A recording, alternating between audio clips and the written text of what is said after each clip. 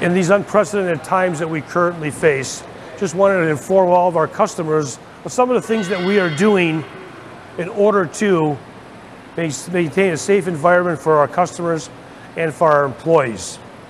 First thing I want to tell you about is our hour changes. Our hours are now currently 7 in the morning till 6 at night for service and 8 in the morning till 6 at night for sales. These are temporary hours.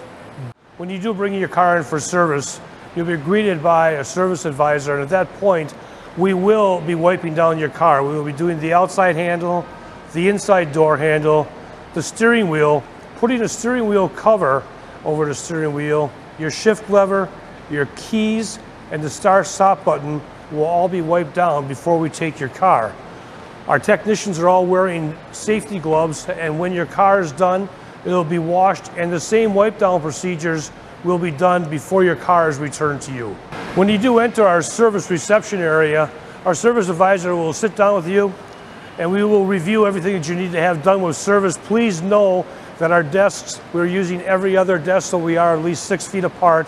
And when you do walk into the waiting area, which we have 3 waiting areas, those waiting areas have also had our chairs spaced 6 feet apart in order to keep you safe during your visit here.